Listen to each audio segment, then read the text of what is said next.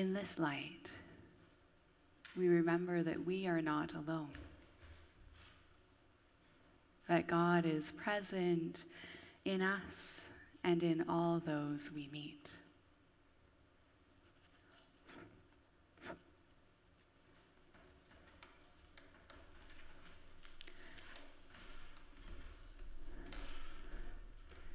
Surely God is in this place.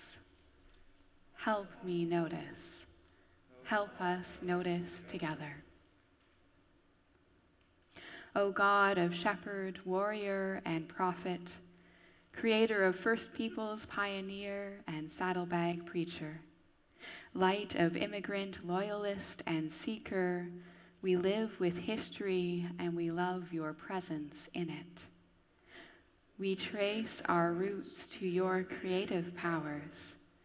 We embrace one another as children of your spirit. As we celebrate our history today, help us to remember all of it. That which makes us proud and that which makes us ashamed. That which reveals our closeness to your word and that which reveals our distance. Remind us of your constant presence, forgiving, restoring, recreating, and making all things new. Hear us, Redeemer God, as we dwell for a moment in your goodness. Amen.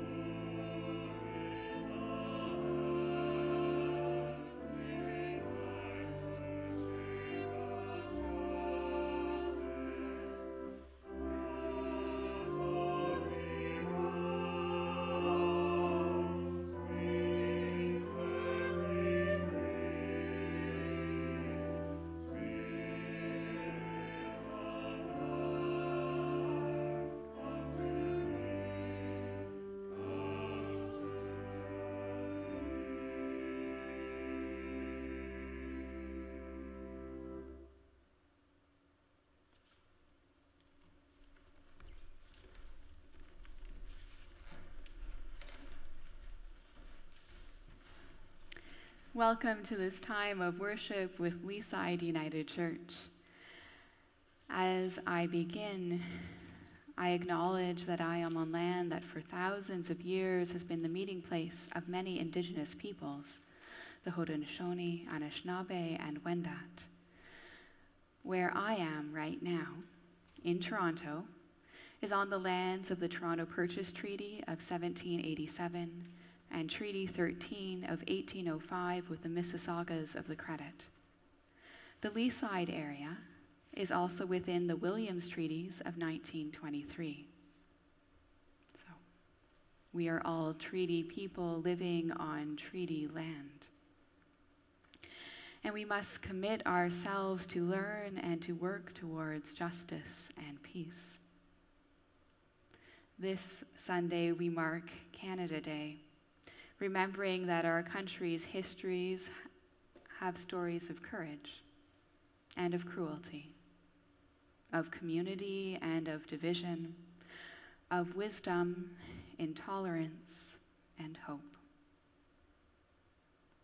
Looking at the harm that has been caused does not mean we need to ignore the good that has been nurtured. Celebrating what is possible together does not mean ignoring what is wrong. What does it mean to be a part of this country? How do we recognize the divine light of God within the faces and the words of each person of Canada? Let us pray.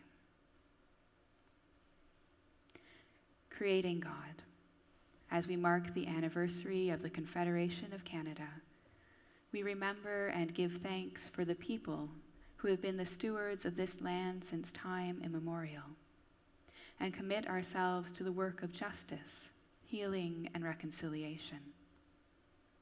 Together we dream about the country that we hope to become, a country where all are set free to be their best selves. Amen.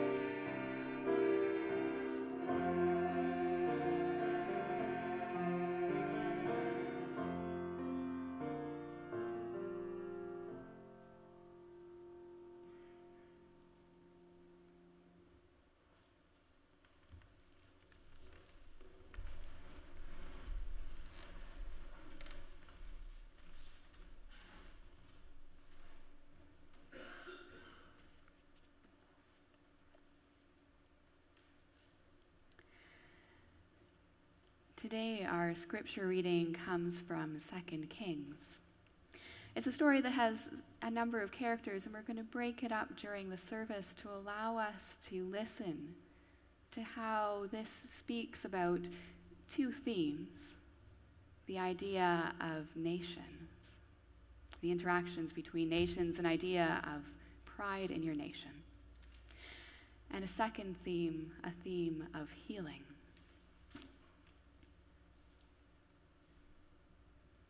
So we begin the story like this.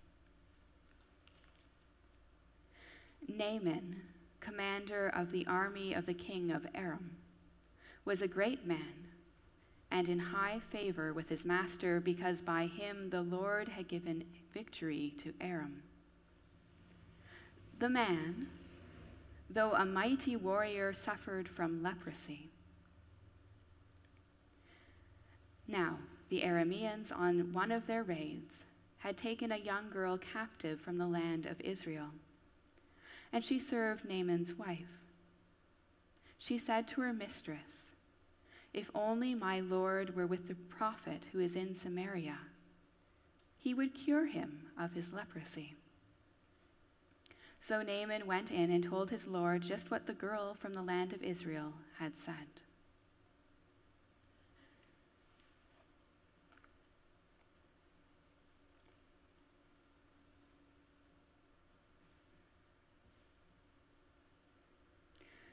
So our story doesn't start in Israel, the focus of so much of our Hebrew scriptures, of the land of Aram, and Naaman, a great general.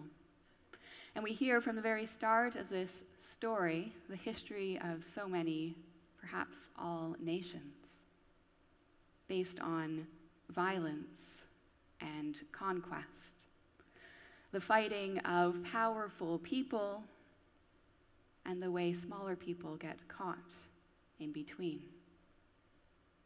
In this story, it's a young girl who is captured in a raid, a young Israel girl who ends up a slave, although this translation says servant, on her own, away from home. It's easy to miss the role of this young girl in the story. Not the role, actually, but her life, the change that she has experienced, the loss that she has suffered. It can be easy just to focus on the words and the wisdom that she shares, the way her words offer that possibility of healing. But we can't just do one or the other. We can't ignore the harm that she has suffered, or the violence that is at the heart of the interactions between nations, to look only at the good that she speaks. And we can't do the other either. We can't only look at the violence in the story and miss the hope that is present through her words and her decision to speak about a possibility of healing for someone who suffers, even when that person has been the cause of her own suffering. So the story starts with Naaman, a powerful general who also has leprosy. And in this story, as it continues, we see that the disease of his body is also reflected in his larger need for healing. But on this path of healing that Naaman begins on, it starts by listening to the voice of someone who is overlooked, by the wisdom of someone who has been harmed, by the grace that she is able to speak and offer in the midst of all that she has experienced. When we think about healing, we can think about healing in personal terms. and in terms of our communities, and in terms as well of our nation.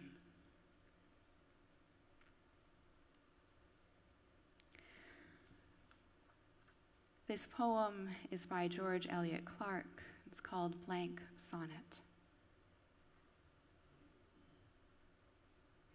The air smells of rhubarb, occasional roses, or first birth of blossoms, a fresh, undulant hurt, so body snaps and curls like flower.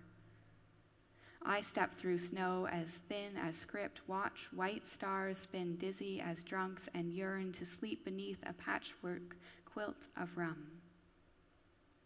I want the slow, sure collapse of language washed out by alcohol. Lovely Shelley, I have no use for measured, cadenced verse if you won't read. Icarius-like, I'll fall against this page of snow. Tumble blackly across vision to drown in the white sea that closes every poem. The white reverse that cancels the blackness of each image.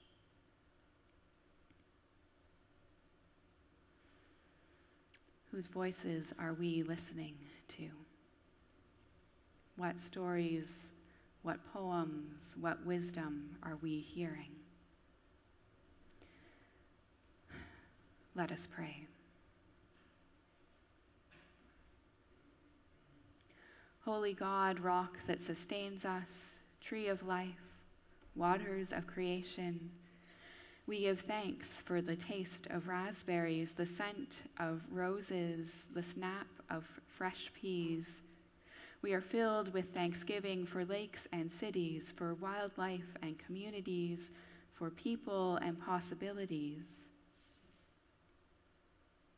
Be with us once again in this opportunity to celebrate accomplishments, to mourn harmful choices, to remember to seek new directions.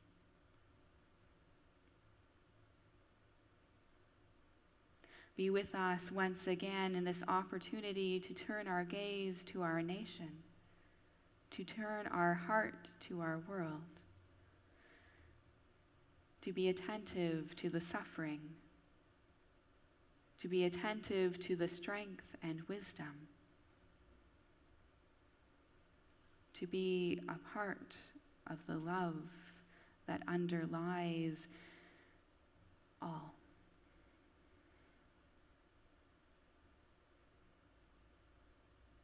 We bring the prayers of our hearts, the stories of our souls, our worries for others, our grief and our joy, and we share it in this silence with you.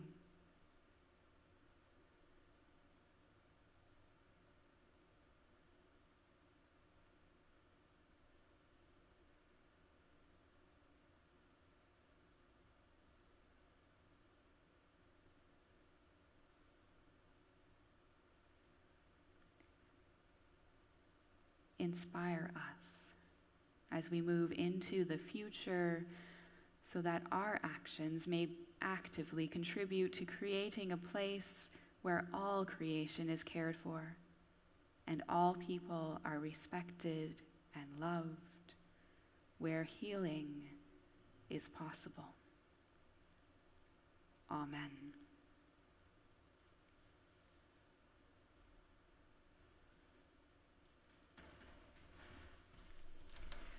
Our responsive psalm, Psalm 66.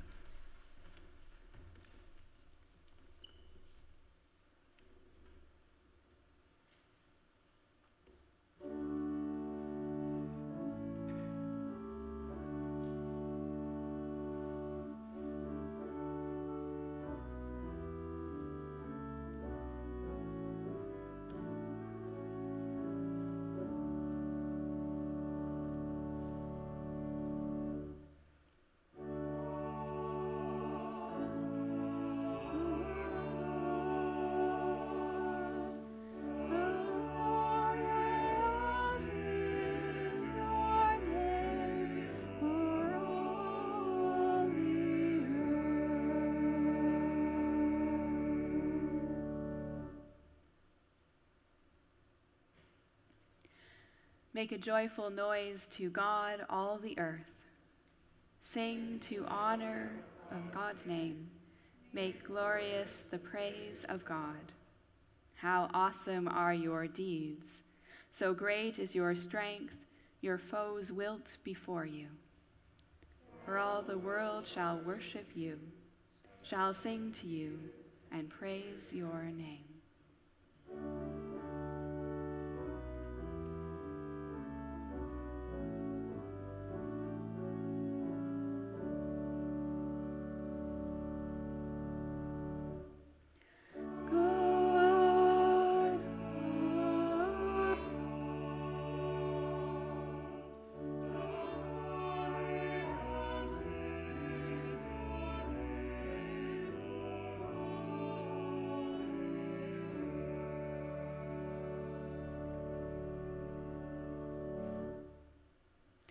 Oh, come and see what God has done, a work that is awesome to all earth's children.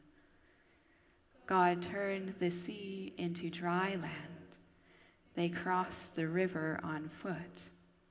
There we rejoiced in God, who rules in power forever, whose eyes keep watch on the nations.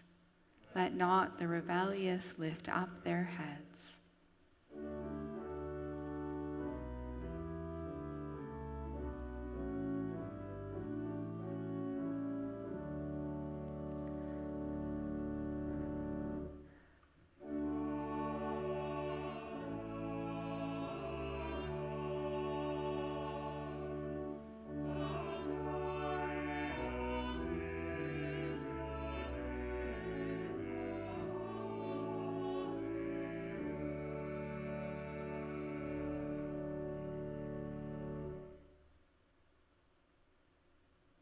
Bless our God, all peoples, and let the sound of praise be heard. God has preserved us among the living and kept our feet from stumbling. For you, O God, have tested us. You have tried us as silver is tried. You led us into the desert. You laid a burden upon our back. You let sickness furrow our brow. We passed through fire and water, but you brought us out to a land of plenty.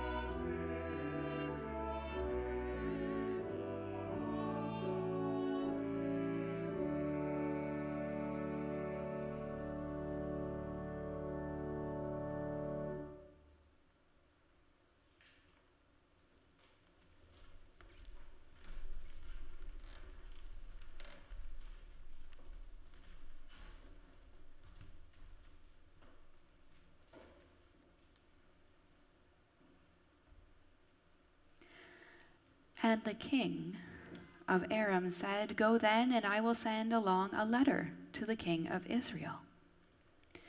He went, taking with him 10 talents of silver, 6,000 shekels of gold, and 10 sets of garments. He brought the letter to the king of Israel, which read, When this letter reaches you, know that I have sent to you my servant Naaman, that you may cure him of his leprosy. When the king of Israel read the letter, he tore his clothes and said, Am I God to give death or life that this man sends word to me to cure a man of his leprosy? Just look and see how he is trying to pick a quarrel with me. But when Elisha, the man of God, heard that the king of Israel had torn his clothes, he sent a message to the king. Why have you torn your clothes? Let him come to me, that he may learn that there is a prophet in Israel. So Naaman came with his horses and chariots and halted at the entrance of Elisha's house. Elisha sent a messenger to him saying, "Go, wash in the Jordan 7 times, and your flesh shall be restored, and you shall be clean."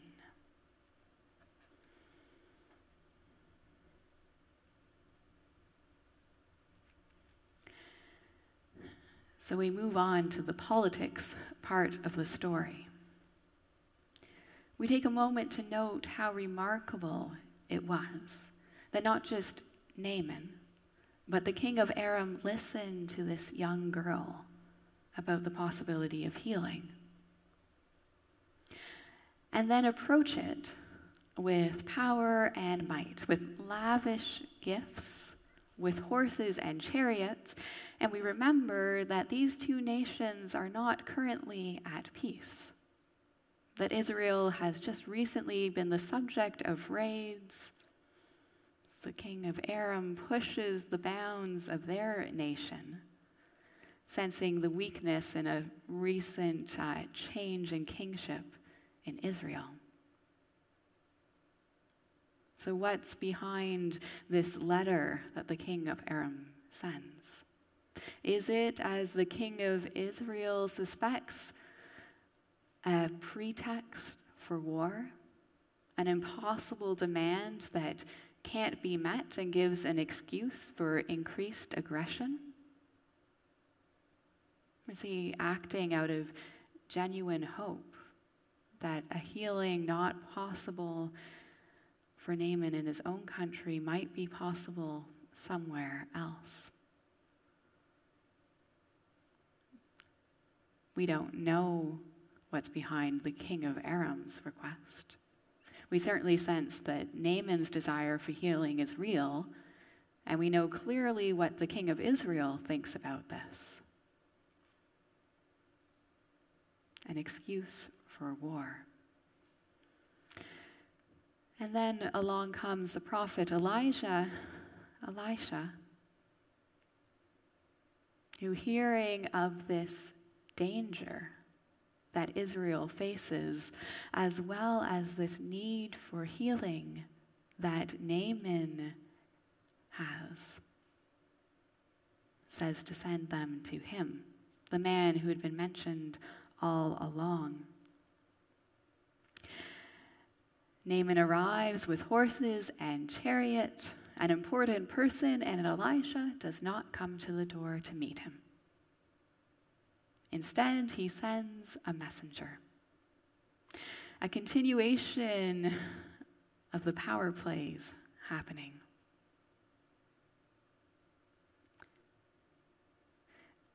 L. Daniel Hawk says of Naaman's reaction to this, Naaman appears oblivious to the possibility that the Israelite prophet does not want to meet a man who has caused so much suffering, or that Elisha's response gives him a dose of his own dehumanizing medicine.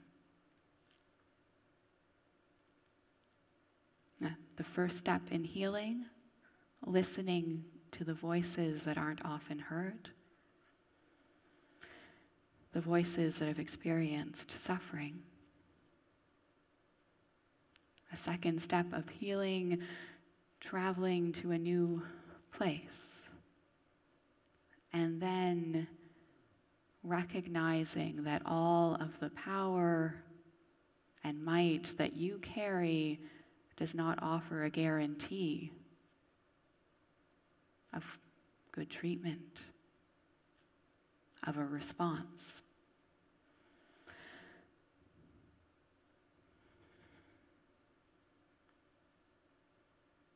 Does Naaman have to recognize a different truth?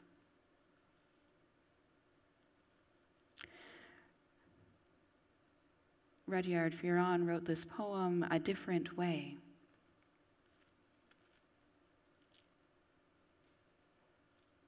Truth, in all its nakedness, came upon me in a sudden way. Forgive me, naked one. You have startled me. I was clothed and could see in quite a different way.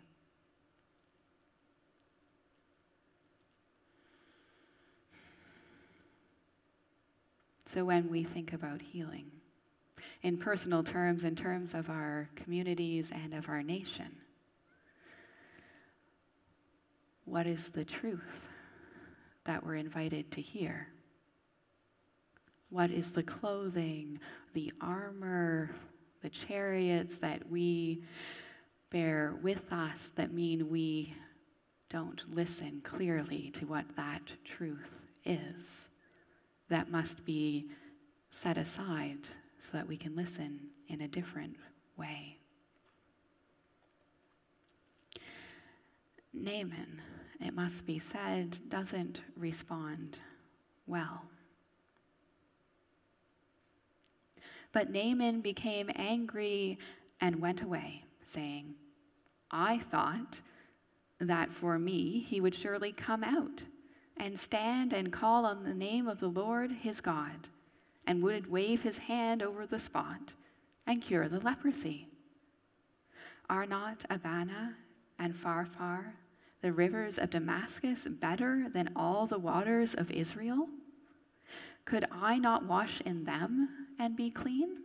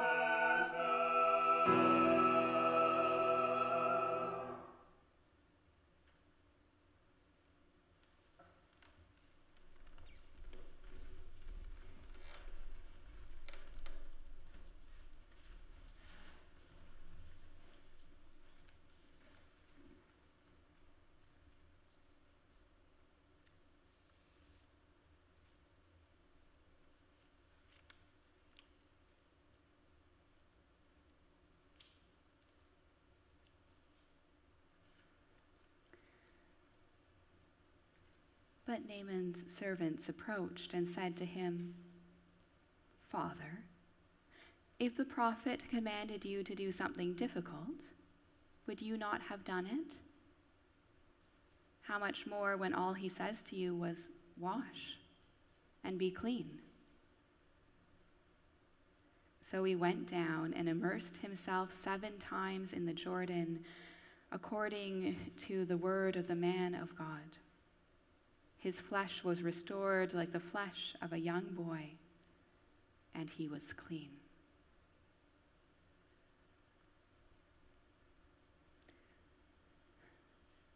Naaman's first reaction to Elisha's instructions and Elijah's decision to act the way he does is anger and national pride.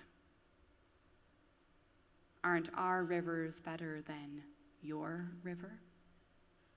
Isn't what I have better than what you have? Isn't what I know better than what you know? Once again, Naaman has to listen. To a servant, remind him that something is more important than this pride that he holds on to. That possibility of healing.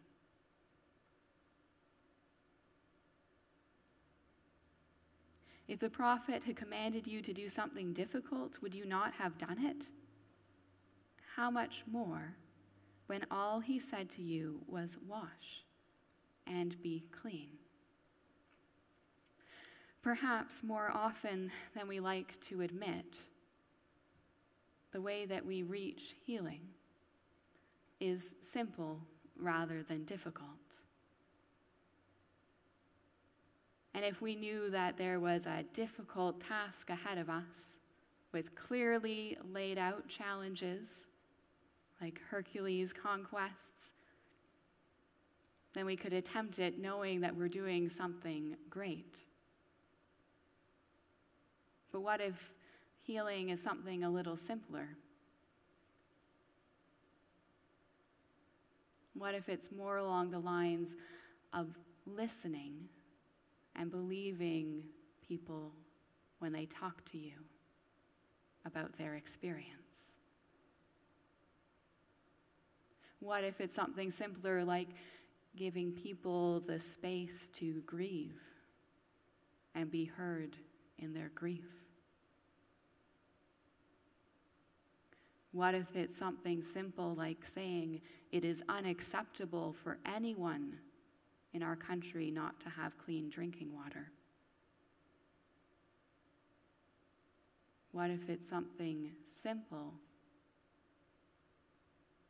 What if it's something simple, not difficult? That's what's needed for healing. Simple like saying grace, as expressed through healing. Water, food, shelter, these basic necessities is not something that has to do with who you are, how good you are, or how much you have, but a basic necessity for all people, one that should be guaranteed without judgment or condemnation or borders and boundaries.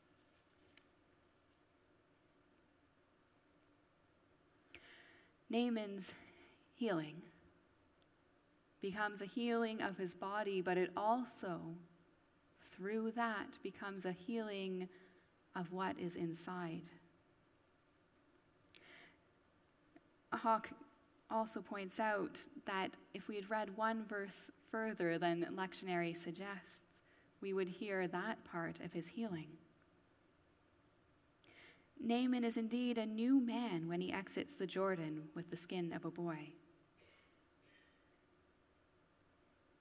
He continues to relate deep and genuine gratitude both to Elisha and to the God who has done what no earthly power or deity have been able to.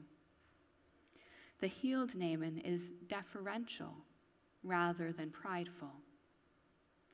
I now know there is no God in all the earth except in Israel. Please accept a gift from your slave. The changes in Naaman's speech reveal that his mind has been as diseased as his body. Now healthy again, the enemy general expresses gratitude and defers to the prophet.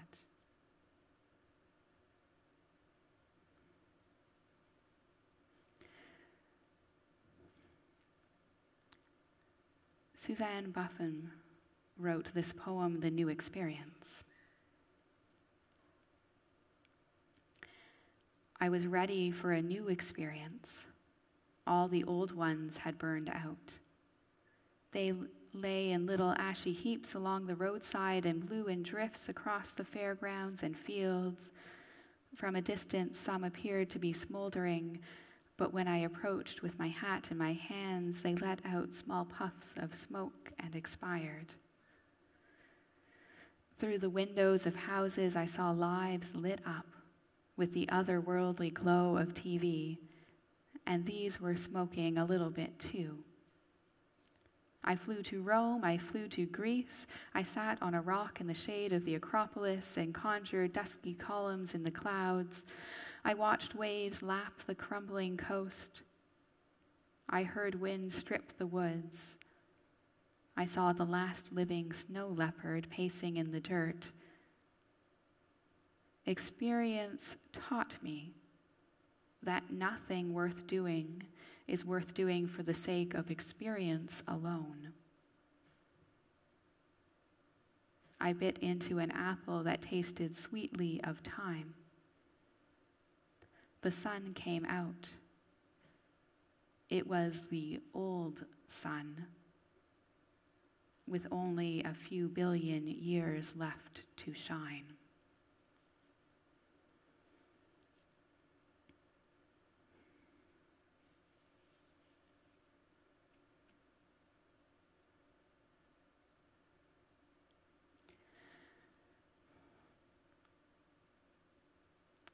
We might hear ourselves as Naaman in this story, as one of the kings, as the young girl who's been enslaved, as the servant, as Elisha or the messenger. But grace and healing and new possibility exist for them all.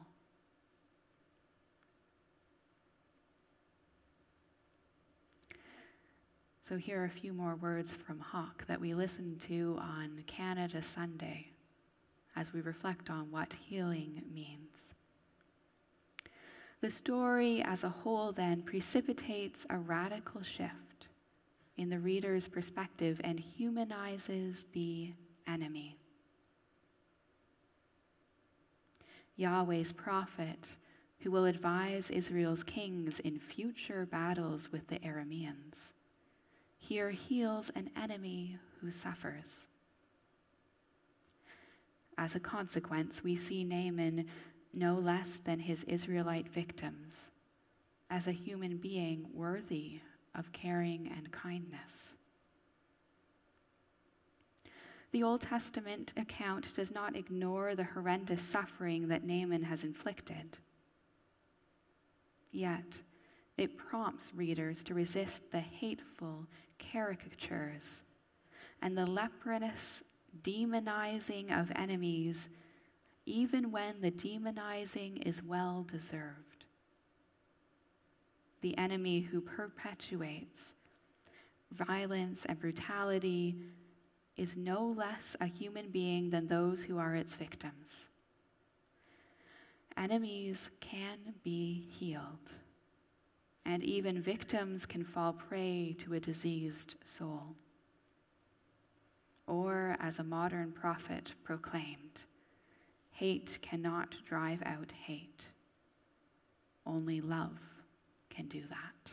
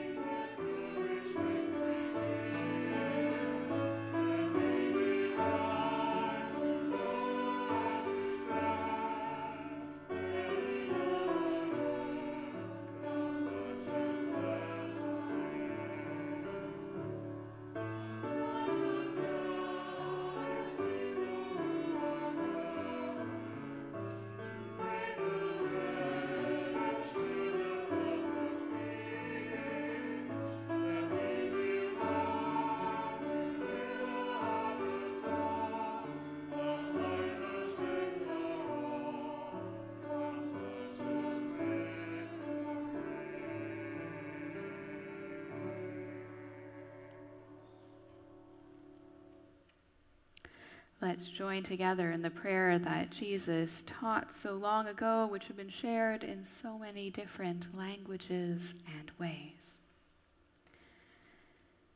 Eternal Spirit, earth maker, pain bearer, life giver, source of all that is and that shall be, Father and Mother of us all, loving God in whom is heaven, the hallowing of your name echo through the universe. The way of your justice be followed by peoples of the world. Your heavenly will be done by all created beings. Your commonwealth of peace and freedom sustain our hope and come on earth. With the bread we need for today, feed us. In the hurts we absorb from one another, forgive us. In times of temptation and test, strengthen us. From trials too great to endure, spare us. From the grip of all that is evil, free us. For you reign in the glory of the power that is love, now and forever. Amen.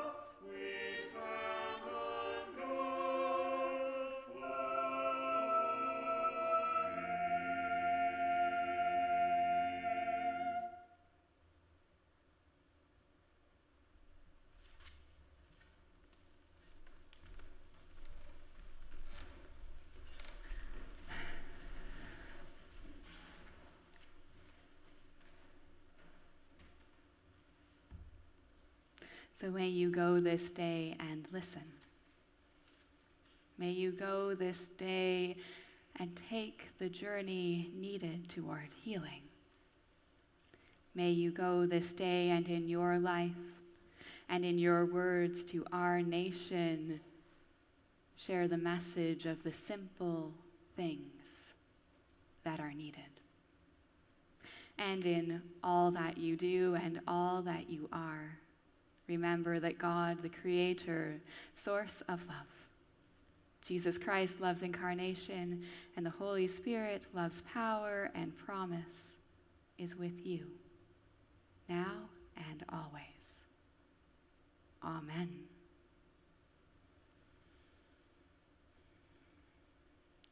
Wherever we go, God will already be there. Help me notice. Help us notice together.